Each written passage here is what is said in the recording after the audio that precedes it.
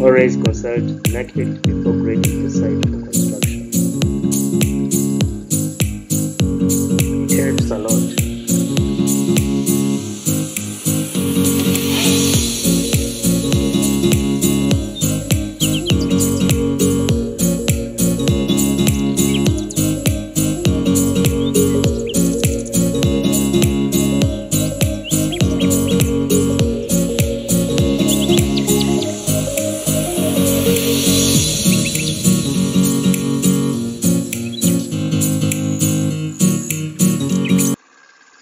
Hello, welcome back to our channel. This is once again Mike Mukaira, an architect by profession, consultant, but also lecturer. Today we are looking at tips and tricks for sloping sites. Did you know an ideal site slope should range between 5% above 15%? How sloping is your land stroke site? Before we proceed, in case you haven't, please do subscribe, like, and also hit the notification bell so you keep getting notified every single time we upload a new video to this channel. At Real Property Guidance, we want to assess and know what are some of these issues of dealing with sloping sites.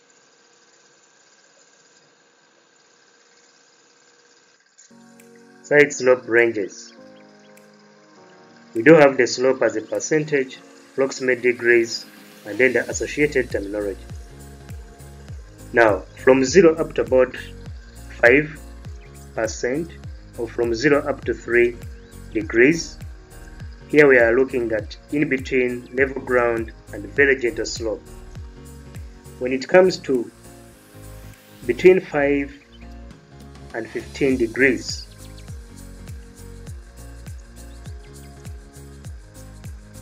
rather 3 to 8.5 degrees and 5 to 15%. Here you're looking at moderate side slopes. It's gentle, it's in between gentle and moderate slope. When it comes to 15 to 45, we do have strong and very strong side slopes. Beyond 45 up to 100, we are looking at between extreme and very steep side slopes. It is very important to understand site slope ranges because then you quickly start designing solutions that are relating to the site slope of your land. And the first step to do that is to make a site survey so that an architect can interpret and know the site slope range of your site.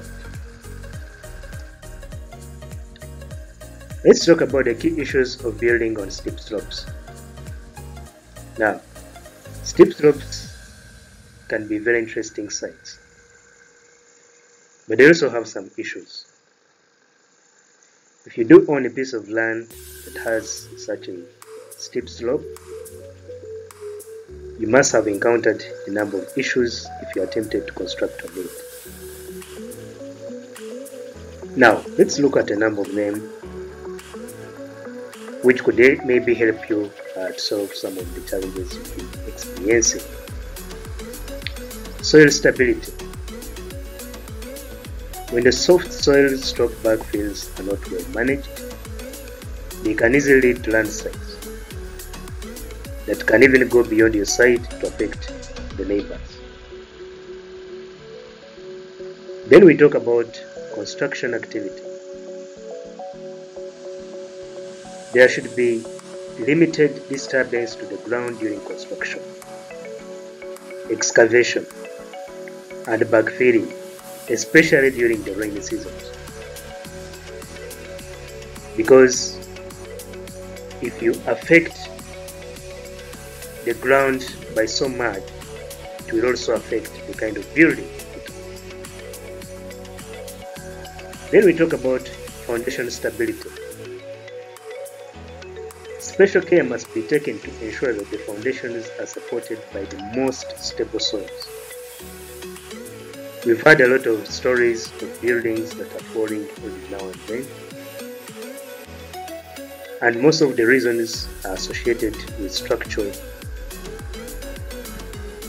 the structure composition or the structure element of those buildings.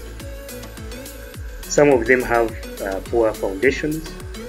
Some of them have been built on sites that were a cut and fill, and therefore they never did the right foundations to reach the stable soils.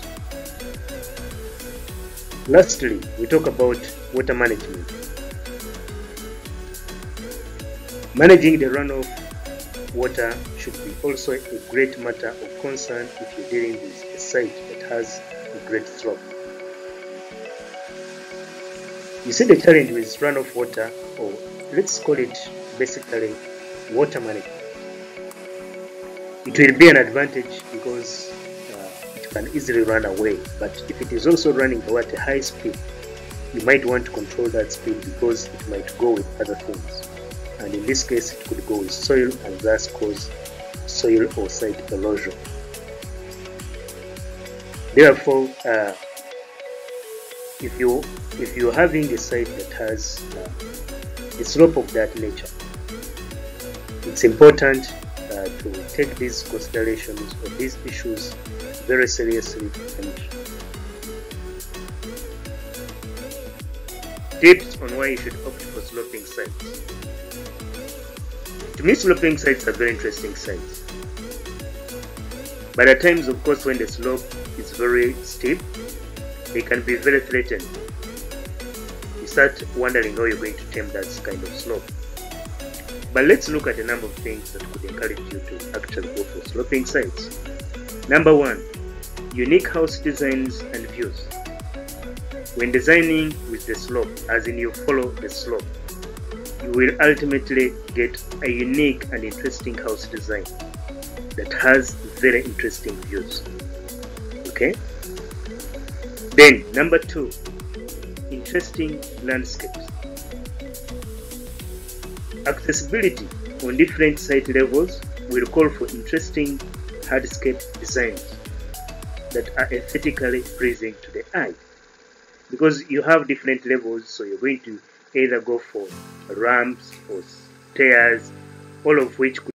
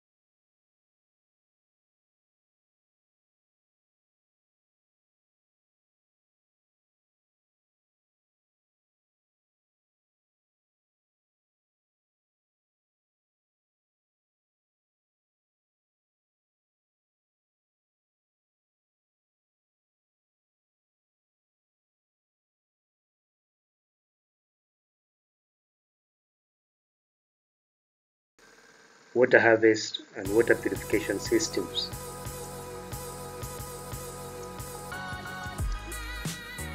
Once again, this is Mike Mukaira, real estate plus architecture plus land management, education and guidance. As a reminder, we want to say that please do subscribe just in case you haven't. You can like, but also hit the notification bell and keep getting notified every single time we release a new video to this platform. Please do leave your comments below. You can also connect and follow us through other social media platforms by following the links in the description. We do have architecture designs and construction guidance, it's a Facebook page. Real property guidance, RPG, it's a WhatsApp group. Instagram, and then Twitter. You could also check out our previous video, building a house, the key types. So because this video is basically following up on the previous video and the two are so much linked. Short of that, we want to say that keep on the lookout for our next video. At Real Property Guidance, we say thank you and thank you once again.